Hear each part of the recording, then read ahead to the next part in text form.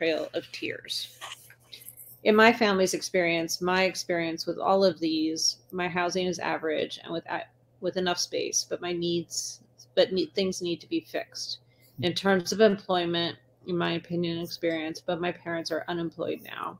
At first, first in my home country, both parents worked as teachers.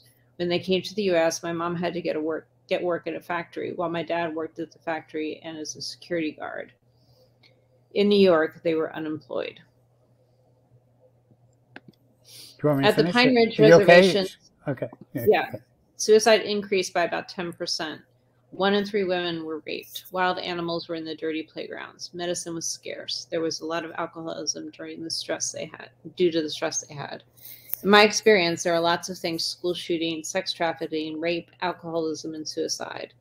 There have been many school shootings, kids dying, and suicide. Rape is still very high. Sex trafficking is still around, and kidnapping.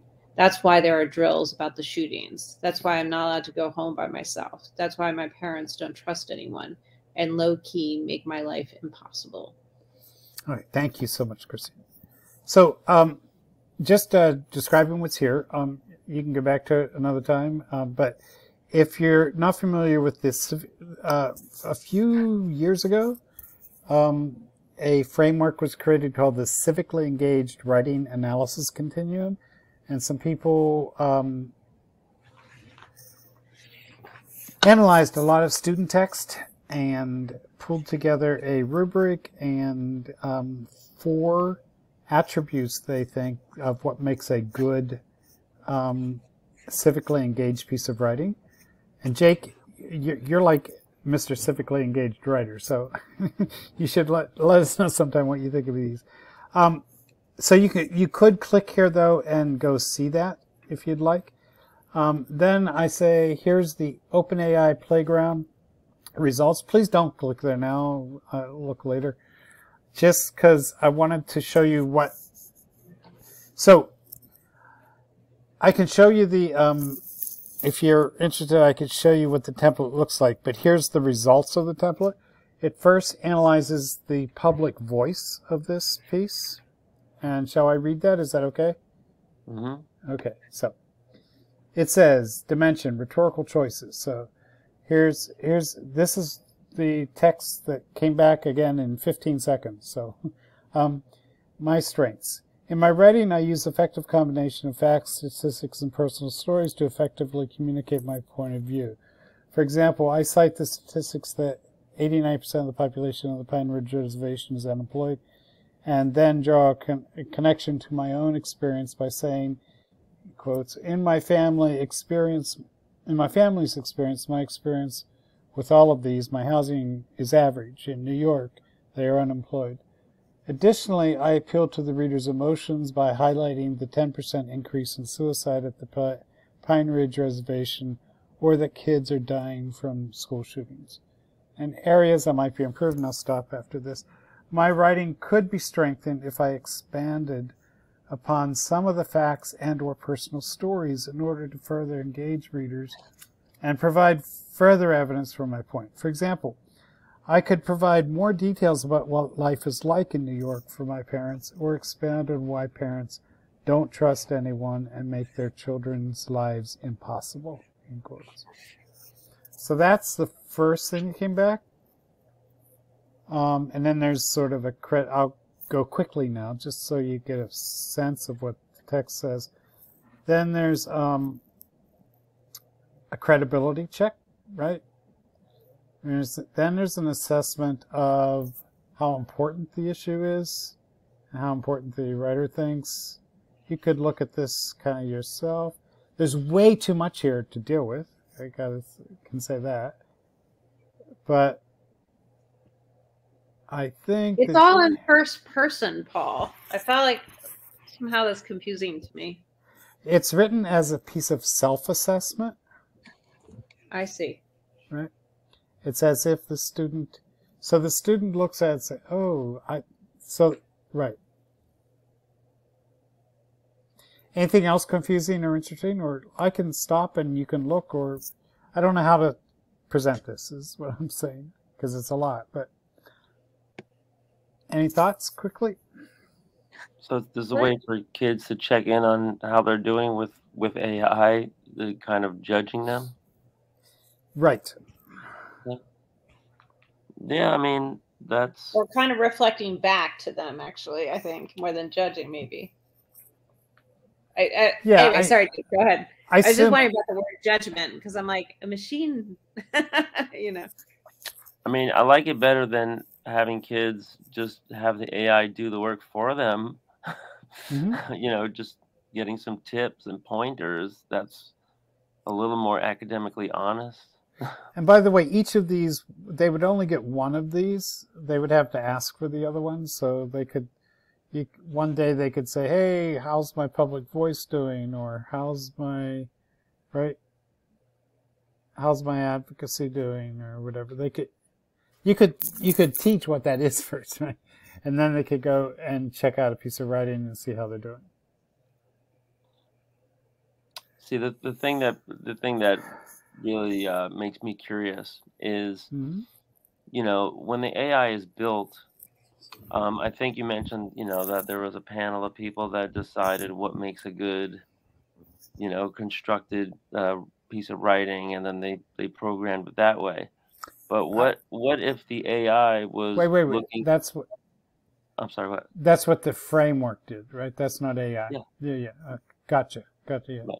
Yeah, but those are the parameters that they built it, you know, with. What if the AI was instead programmed just based on, you know, what gets the most hits, you know, and then was advising, you know, people to write to, you know, just to get the most traffic and to be the most popular, because that might be different. And, you know, that's always like a question for writers and artists and everything. It's like, you know, whether you're making something just to appeal to the audience, or whether you're making something, you know, that's a really, you know, valid point. Absolutely, yeah. Dignified piece of art, or a well-constructed piece of writing or something. So, you know, I wonder, you know, because that's one of the things with my writing about like civic engagement. It's like sometimes it's too detailed, and I have editors saying, yeah, we're only going to take like 1,000 words of this, you know. I want to hear from Marina if you have a thought yet. And then I have a way to address some of what you just said. So I don't really know this framework that well, but wait, did you stop sharing your screen? I did. Oh, okay. So each of those are an individual prompt, like you created. Yes. For each part of the framework. So that's like right. They can ask for specific feedback on a specific part. That's correct. And those were all compiled. Like you just put all the different. Yeah, I just put them together so you could see what's possible. Okay, that's new from last week. You didn't. Yeah. All that's new. Yeah. You did? No. It is new. Yes. Oh, okay. So let's go. What is the plugin that you're using? That's not. It's not Chat 3. You said it's like the older brother, right? What is? Sorry. The AI Mojo he's using. AI Mojo. Yeah. Right. Okay. It's like I think it's a plugin for WordPress, like on the table. Yeah, you can learn more about it, but it connects with OpenAI Playground, which uses the so ChatGPT. What ChatGPT? Yes. Yeah. Uses GPT 3.5, and the Playground uses GPT 3. So it's not quite as advanced, but you know, do I understand the difference? No, right? Yeah. I just listened to a podcast over the weekend with, I guess his name was Sam, one of the guys that is from OpenAI. Mm-hmm. It's really interesting hearing his thinking behind this work and his story. Cool. Sorry, that was connected. It was a meander though. No, it's fine. What did he have to say? Well, he was just telling a little bit about, like, you know, his upbringing and just his interest in computer science. But he did. It was that podcast. I don't know if you guys are familiar with like How I Built This, and it actually was recorded. I think like in September. And I just been going through like all the logs, and I like saw it, and I was like, oh my gosh, I'm gonna listen to this now, because it was before it had been, what, like the chat GPT release, and just hearing his thinking around like the good work that can come from this, and it was definitely a good one to listen to and talk about too. Cool. What can come out of it. So I just want to not to rush this along, but the other thing on the table there, and I have a very specific reference to your question about like how writers should write. But let's look at the habits of mind one, which is there as well. So just to give a flavor of, and I thought I brought it up already. And yeah, I just have to share my screen again.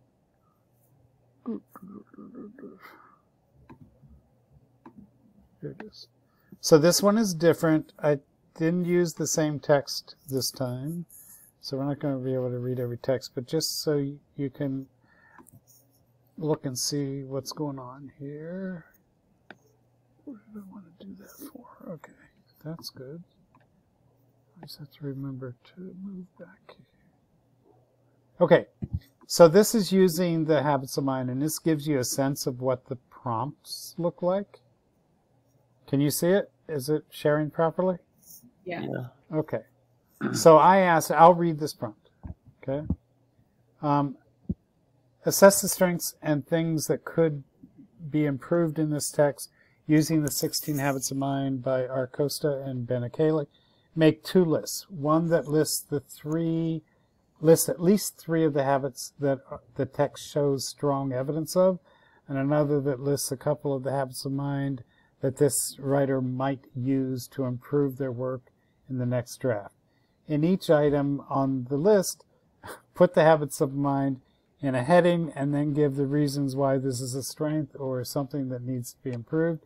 Also for each on the strengths list, give examples and quote from the text. Use only the 16 habits of mind identified by Costa and Kalik. It was coming up with other habits. So just as an example, like it wasn't that complex at first, right? I just kept adding sentences. Or wait, if I change this sentence to say this, and then you check out what you get, right? So that's what a prompt can look like. It can look that complicated, and that's specifically detailed. And that's how you end up with getting... Oh, Marina, I missed her. Yeah, what did I do? No, it looked like you left and came back. But I just... No, it said she left a message for the floor. Oh, thank you. I didn't... It came up fast. So I just took my journal entry here, right? I think I've used this one last week. And here's what they ended up giving me. So they give me strengths, habits of mind, thinking flexibly. The writer is able to recognize the similarities between the feelings of sending his children off to school and watching them come up to bat. Applying past knowledge. The writer is able to draw on his own experience as a parent to relate to the parents of the students in the current situation. Things to improve. Responding with wonderment and awe. The writer could explore in more detail the emotions that he felt when sending his children off to school and watching them come to bat. And taking responsible risks. The writer could take a risk by expressing a more personal opinion on the emotions and feelings experienced when the child went off to school. So I just want to quickly say that we're getting another assessment of text, but it's a different kind of assessment. It's a different lens. And what you would want to do as a teacher is decide which lens is important to you. Maybe kids get choices eventually. But this is a text. Oh, this is the one Nicole did. Again. And the AI thought that she was thinking flexibly. communicating with clarity, and creating, imagining, and innovating, and gives a couple to improve with. So there are a few examples there. And I just threw it a dialogue where it argues, wait, should we use GPT-3 to assess text this way? And it argues back and forth. And eventually says, yeah, but we need teachers still in the classroom, which is nice of it to say. Anyway, so how all this stuff gets used, I think I can imagine pretty quickly, but that would be worth us thinking about. Like, I think a student could use it, get a sense of how they did, and then have a conversation with you about, do they agree, disagree, that kind of question.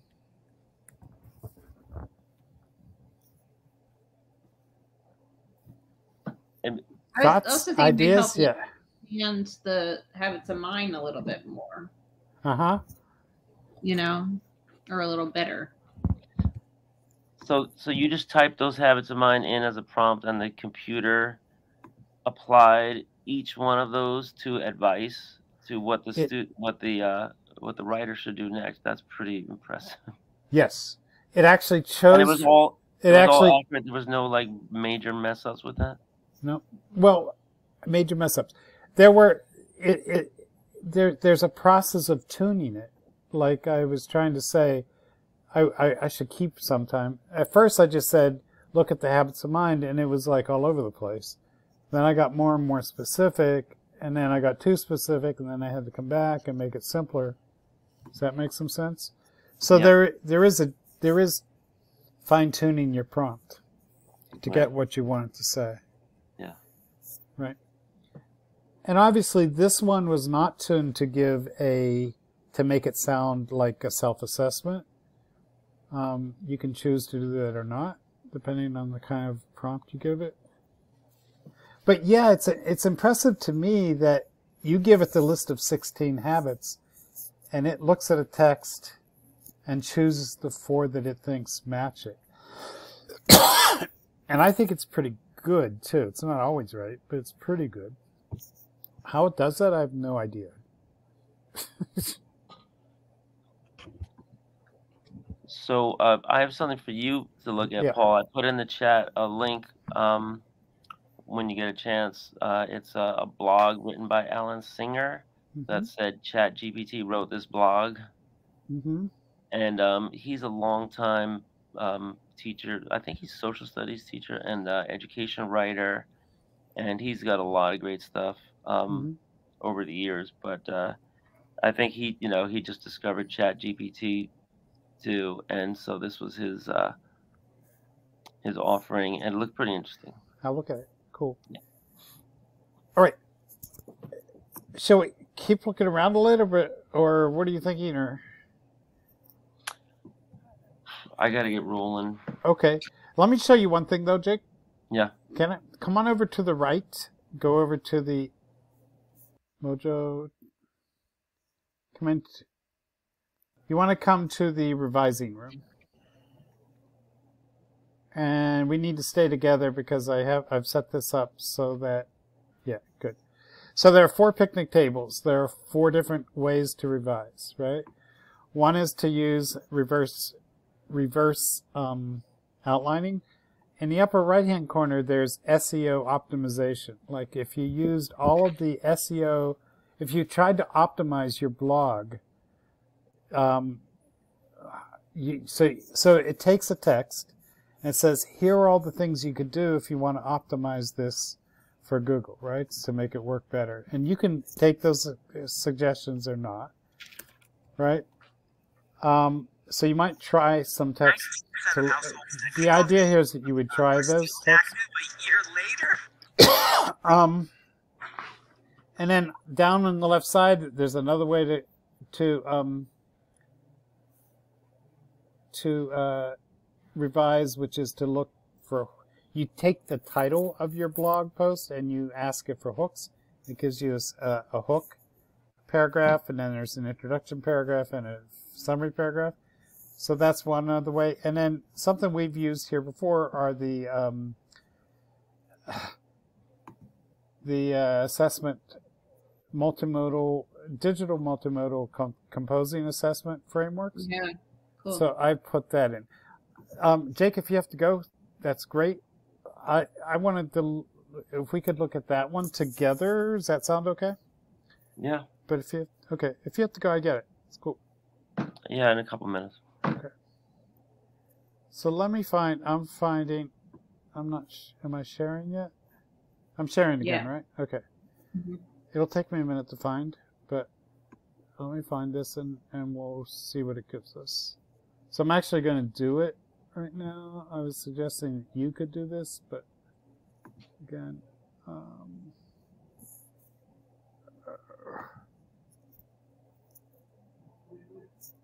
going to try to use that same post. So you don't, this one, the Indians, my experience one. Everyone's following along here? Yep. Okay. So I'm going to edit right now so you can see how it works. Kid could do this too, or you could do it. All right. So I'm going to open I'm going to open AI Mojo. Okay. And just say I'm clicking on the last paragraph. Well, let me do this first. Well, I'm going to go to the template, and here's where you can see the templates have a lot in them, right? So we're picking revising 10. So we're asking it to give us feedback on our audience, our mode and media, and our originality. So I pick the last paragraph, I go to this plus sign, I go insert, so the whole text is in here. I can, by the way, change all this stuff in here, but I'm not going to do that now. I'm going to generate.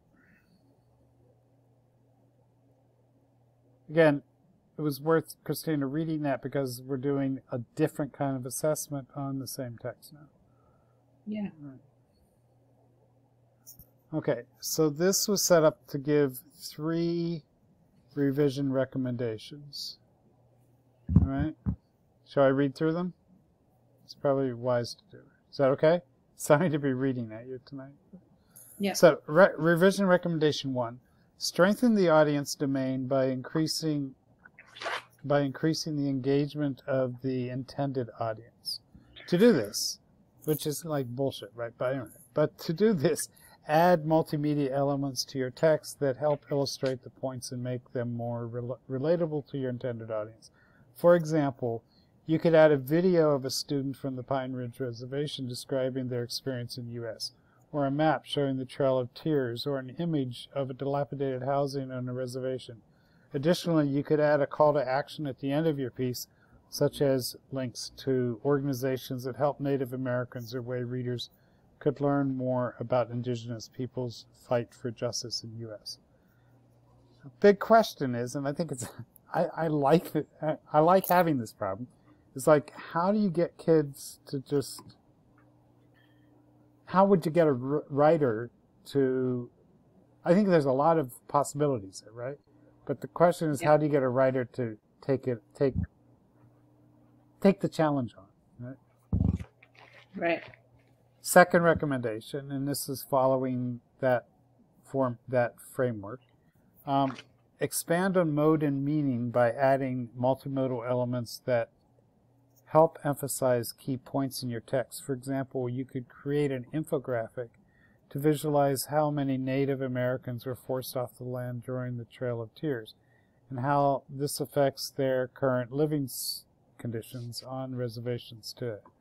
Additionally, you could use an HTML block which is a Youth Voices block I asked it to look for. Use an HTML block to embed additional videos into photos into your posts that illustrate what life was like for Native Americans living on reservations today. And finally, Recommendation 3, increase originality by personalizing your narrative with specific examples from your own experience and family history that are unique to you as an individual narrator instead of relying solely on facts and figures from other sources. For example, rather than just stating that there have been many school shootings across the U.S., share what drills have been implemented at schools in order for students to stay safe. In case of emergency situations like shootings, which drills has your school implemented? Additionally, share what safety measures are enforced at home, such as not being allowed to go out alone or parents are not trusting anyone outside immediate family. This will allow readers to gain further insight into what life is like for yourself and other Native Americans living in these high-risk environments today. All right. So that's what we can do. It's some of what we can do. What are you thinking? How, like, is this worth messing with? Obviously I think it would be, but what are your thoughts?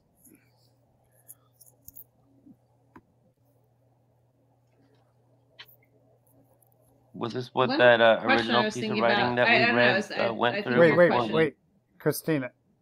I was just asking for thoughts, feedback, anything. And both of you started talking at the same time.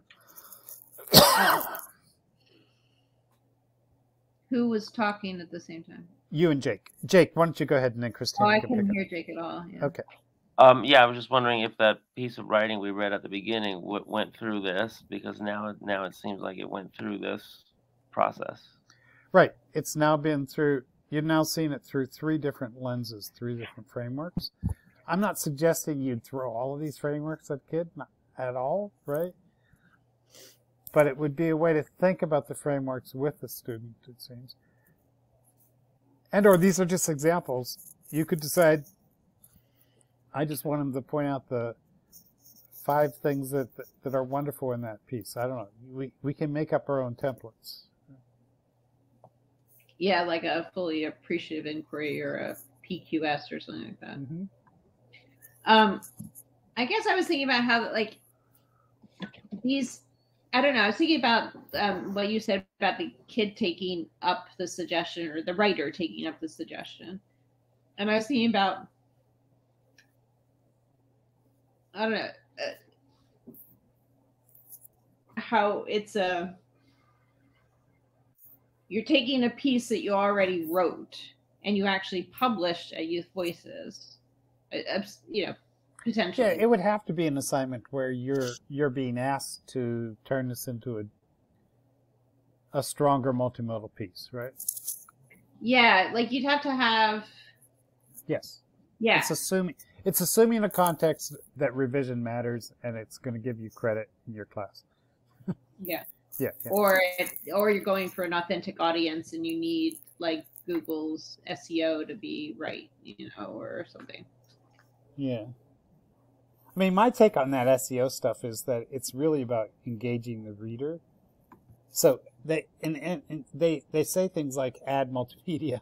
They say things like add, you know, work with keywords. And, you know, they're all good things for a writer to do anyway. You might end up with clickbait. Put headings. What? You might end up with clickbait titles, though. Yeah. Depending what your purpose, that could be useful. Yeah. Yeah, I mean, again, for getting feedback for revision, you could then decide, you know, that's too clickbait, I don't want that. But it's still worth seeing what's possible, it seems to me. Right. Yeah.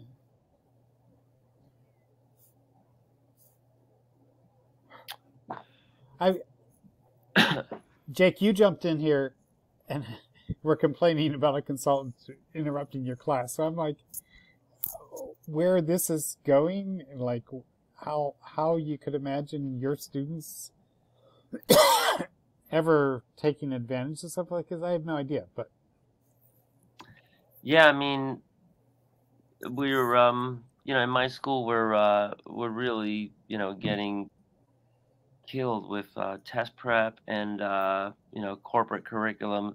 We have this science curriculum that's just like, right off the shelf, that they're instituting for the last, I think that this is the second year.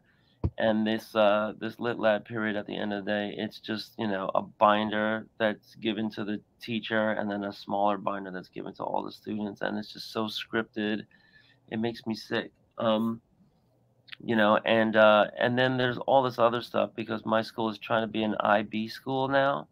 Mm-hmm. And we're going through that process. So, they just sent out an email telling me and the art teacher and the music teacher and the 2 PE teachers that we need to integrate the essential questions and enduring understandings from each of the current units from the subject, from, interdisciplinary units, somehow in our lesson planning, which is like, which we all serve all 3 grades, 6th, 7th, and 8th. So it's like, I'm just like, wow, did they just triple my, paperwork?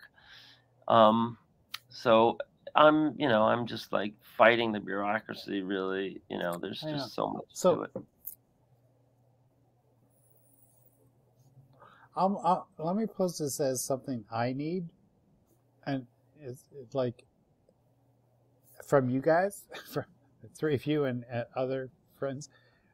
Like, I need to figure out what the arc is between where teachers are now and what this world looks like, and how to get teachers beginning to take that move. I don't know if showing this stuff like this just says, oh my God, we'll never do that, or, I don't know. I'm really interested in, this isn't the first time that with technology this has happened, but the gap between those of us who are going there and people who aren't or aren't able to is like opening up amazingly fast, and I worry about that gap. Is that a concern that makes any sense? You talking about just about the AI or yeah, I'm talking about AI right now. Yeah. Yeah. Yeah. I mean, it's only been a couple of weeks, and there's people working on this for years, and it's just kind of dropping on education like a ton of bricks. So there's going to be some dust settling for a while, and maybe next year or the year after they'll catch up, and they'll have some kind of packaged standards or requirement or something, Mm-hmm. But it's just like digital always was. It was like, the streets were always way ahead of the colleges and the education training, and you really just needed to learn it all on your own and then bring it into the classroom if you could. Mm-hmm. Marina, have you started to think about with your 3rd graders what you could do? Or? Oh, well, not with the 3rd graders, but I actually was, I did use it a few days ago to write a piece about water pollution and make it sound like an 8-year-old, I think I put it. Cool. And how did it do? It wasn't bad at all, actually. And just like my co-teacher and I were like using it as I don't want to say like a mentor piece, but kind of like a jumpstart piece. Yeah, that feels like a great way for teachers to start. That's a nice example. Yeah. Yeah, we didn't like tell the kids, like we filled in a name, Jenna. That was just my sister said to just pick her sister-in-law name.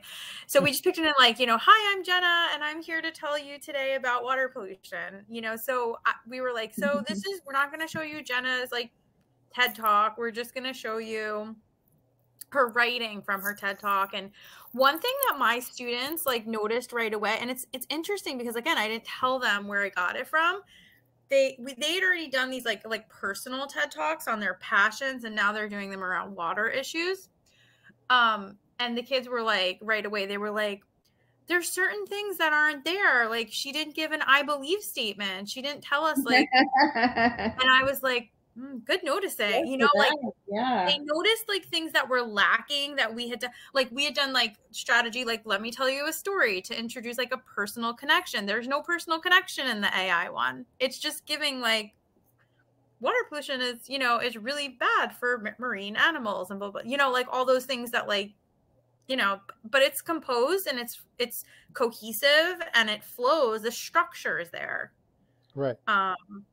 So that was one thing I did. And then the other thing I did is that like, you know, I've been really into this for myself, but like also like, you know, the reality of like, it's this, you know, it's not just like for older kids, you know, and it's for all kids and all people. And I've been doing a lot of like, you know, how would you just even like start to have like some conversations about this with like younger people? I actually came across like a really nice book that like the ISTE organization put together around AI, and it's not about ChatGPT at all. It's more around like building understanding about what AI is, and some of the games the kids have been playing on their phones are like artificial intelligence. Like some things I wasn't even realizing, but so that's where I am. But I think I'm using it as a teacher and playing around with it to see like, well, what can I create that might be usable, and I like, again, like what I just shared with you was like very telling, like for the kids. It made me happy that they, you know, were like, there's that's kind of missing. There's no like I believe, you know. Yeah. I don't know, small things, but you know, just and that interaction is what matters the most. What I'm about to say now is less important, but I think it is also interesting that you could go back to the prompt and say, make sure you put an I believe statement in there, and you could and you could describe what needs to be in that statement. And then you could share that prompt with other teachers. So it's those two moves that I think are part of that arc to get where we need to be. It's like, yeah, keep playing like that, see what kids say, but also think about how you can train the AI to give you what you want. And we need to be sharing with each other those training tools, like the language and the ideas we have for training the AI. Right? But does that make sense? But just sharing your experience would be enough, would be a great starting point. Like share your prompt, share what your kids said about it. Like writing all that up is interesting. But thank you for sharing. And that really came about because the speech pathologist on my team asked me, she just came back from a leave, and she was like, do you have any samples, you know, and I was like, no. I said, this is the first time we're doing this. I don't have a mentor, you know, piece. Like I don't have a piece of student work from the past that I would, and I was like scouring through all these like older ones that I had done with 5th graders. And I was like gonna like piece together it. So like, you know, to kind of make it a little bit more. And then I was like, why don't I just see what happens when I put this into ChatGPT? And my co-teacher, I was like literally sending her like the picture of it, like as it was like composing. She was like, what is going on? Like, that is crazy. That's cool. Neat. That is cool. Well, cool enough. If you get interested in the reverse outlining stuff, which is on that first table up there, one of the green Post-its says that February 22nd, they're these researchers who took a writing interface, and it gives summaries of the paragraphs as the writer writes, right? And so they did some pretty careful research on all that, and we're sort of using that as a way to think about how to have students revise using AI. And they're going to come talk. One of the researchers is going to come talk to us on the 22nd of February. But anyway, so it's exciting that they're interested to see what we're doing based on their study. So this all can build, which I think is cool. Yay. Yeah. So thank you all. So just to remind you, this is a revising room. The idea is that a youth would be able to come in here and get some ideas and you could talk to them about the stuff that's on the table, maybe, and then have them go try stuff. But we'd have to kind of demonstrate that and think about it. Thank you all. Well, you might want to tell Kristen that you're playing with her framework too in this country.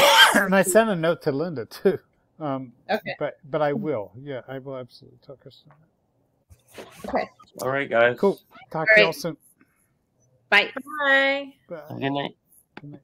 Thanks for hanging around, Jake. Mm-hmm.